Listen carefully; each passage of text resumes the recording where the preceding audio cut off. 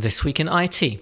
The initial rollout of Windows 11 24H2 isn't going as smoothly as it could, with users reporting numerous issues. Plus, Microsoft announces that support for third-party passkey providers is coming to Windows 11 soon. So stay tuned to find out all the latest news.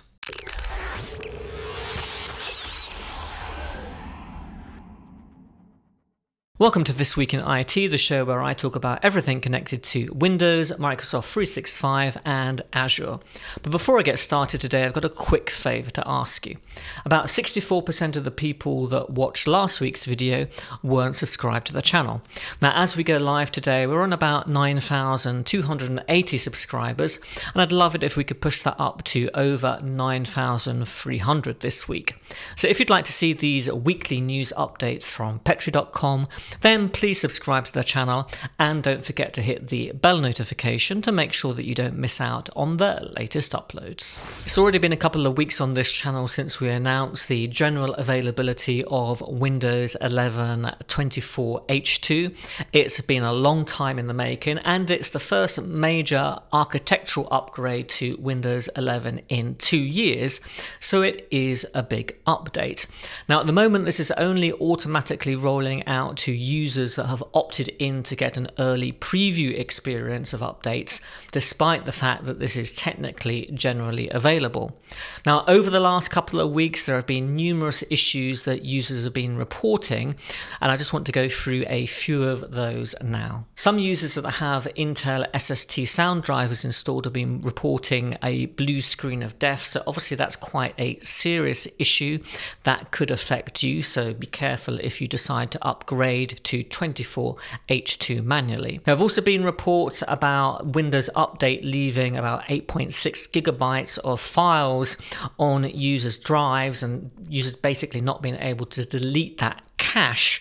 Now, Microsoft has actually responded to that and has said that this is a bug in the disk cleanup program, that it incorrectly reports that that cache file has been left behind when in fact it actually has been deleted.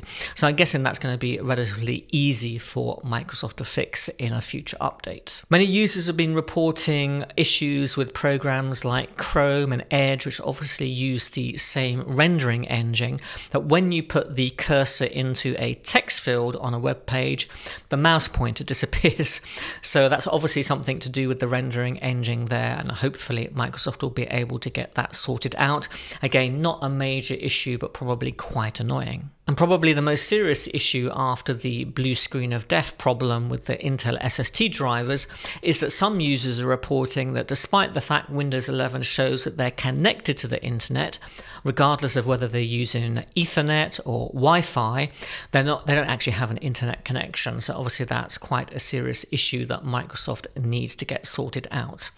Now, if you're in an organization, you don't need to worry about any of this. And of course, if you're managing your devices, you get to choose when Windows 11 24H2 rolls out to your users. And I reckon you're going to have to wait until at least next year before, first of all, Microsoft deems that this is appropriate for wider distribution in organizations, which usually they announce 6 to 7 months after an update's general availability.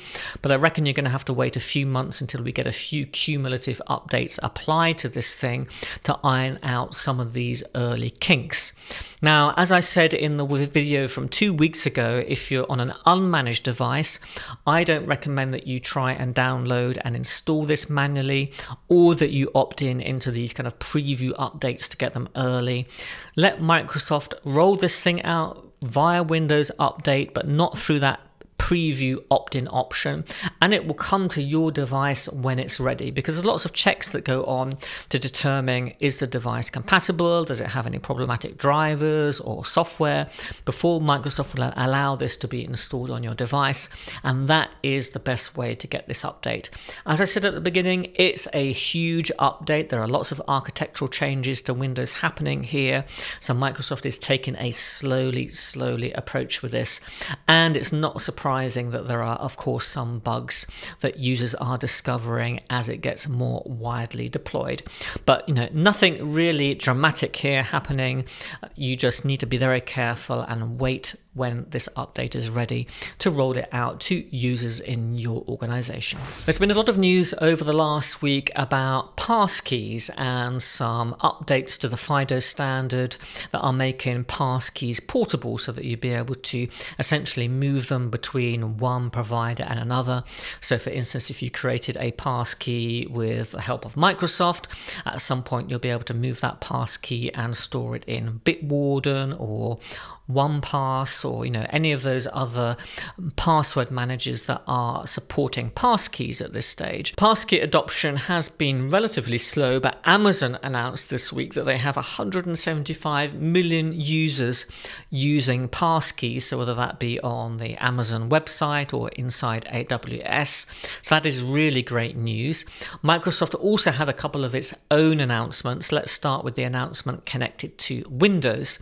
So Windows 11 is soon going to get the ability to synchronize passkeys between devices.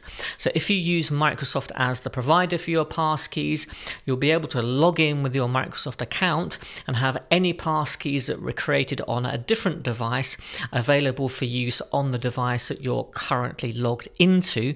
At the moment, passkeys only work on the device which they were created on. So this is obviously going to be a great usability thing that's going to allow passkeys to get more widely adopted with consumers and in the enterprise. Currently, Windows 11 supports passkey use so that you can log on to Windows if you want to use Windows Hello for Business. Also, passkeys are supported in the Microsoft Authenticator app. Also, Microsoft Edge supports passkeys, so you can use it to log into Microsoft sites like Office.com or AWS or Google.com or any other site that supports passkeys. Windows Server Active Directory does support passwordless logon, but only under specific circumstances. You need to have your machine's hybrid joined to Entra ID. You need to have your Active Directory Federation services connected to Entra ID as well. So the setup for that is quite complicated, but it is possible today. If your devices are Entra ID joined, IT administrators can also set a policy that prevents you from logging onto services using a password. So essentially you'll be forced to use a passkey, and that policy already exists today. At the moment, it's only possible to use Microsoft as a provider for passkeys if you want to log on to Windows or use Edge to log into a website. But Microsoft announced this week that they're adding API support to Windows 11 that will allow third parties like Bitwarden and other password managers to plug into Windows, and then you'll be able to use passkeys that are stored in those services to log into Windows, log into websites, all that kind of thing. And they announced that at Activate 2024 and did some demonstrations. So that essentially means that you'll be able to use the same passkey that you created on your mobile device, for instance, if you created it in Bitwarden or another password manager. They've also updated the user interface for passkeys, so you'll be able to choose different providers. So you can choose to use Microsoft as a provider, and you can also now choose a third party as a provider, whatever that might be. So that interface has been updated to make that easy for end users. And Microsoft itself, as I said before, will also become a synchronized passkey provider. So if you're using a Microsoft account to store your passkeys, then you'll have access to them on whichever device that you sign into. Unfortunately, I haven't been able to see the demos at Activate 2024. They don't seem to be publicly available anymore. So Microsoft isn't really showing how this third-party support for passkeys is going to work, but I'd be interested to see what that process actually looks like as we get closer to the release date of this coming to Windows insiders. It's great to see that Microsoft and the industry as a whole is trying to make passkeys more usable, more flexible, like the synchronization and the portability. All that kind of stuff is coming up, and I think that's really essential because this is complex. Users understand, here's my username, here's my password, this is what I do to log in. The problem with passkeys at the moment is because it's been a little bit limited to how you can use it. Of course, that restricts users' ability to work with a passkey once it's created because it's bound to a particular device. That, of course, is changing. But I still feel that this may all be a little bit bit too complex for the average person to understand. So this whole process of creating a passkey, storing it, and having access to it at any time really needs to be simplified as much as possible, so the workflow to making those things happen is just a few easy steps that doesn't make the user scratch their head to think, how the hell does all of this work? Because if they can't understand, then they may decide they're just not going to use it, because at least they understand what a username and a password is. Now, of course, passkeys are really intended to be something that's phishing resistant, that they're not prone as well to being stolen from memory, or when you're typing them out, you don't have to type a passkey, of course, where you type a password. It can much more easily be stolen and compromised. And I think it was IBM that were reporting, there are thousands and thousands of compromised password attacks successfully happening every minute or something like that.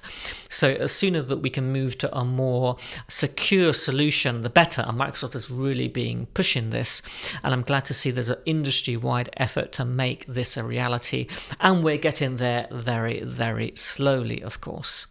There was also another announcement this week that HID and Microsoft are partnering to make ID cards a usable second factor for multi-factor authentication. So that's something that's also really useful. Of course, passkeys are really the panacea. We've already seen that multi-factor authentication doesn't always stand up. Certainly, it's better than just having a username and password. So I do encourage you to enable multi-factor authentication if you can't go straight to passkeys at this stage. So anything to make any of these solutions more easily accessible and flexible and useful, of course, that is great news. I'd love to know what you think about passkeys. Do you think that they're likely to be widely adopted? Are they still too complicated to use? What about your organization? Have you moved over to passwordless authentication? I'd love to know what you think about it all in the comments below. If you found this video useful, I'd really appreciate it if you gave it a thumbs up, because it helps to get the video seen by more people on YouTube and to help us grow this channel. I'm going to leave you with another video on the screen now from last week about some new AI features that are coming to the OneDrive web client, so do check that out. But that's it from me this week, and I'll see you next time.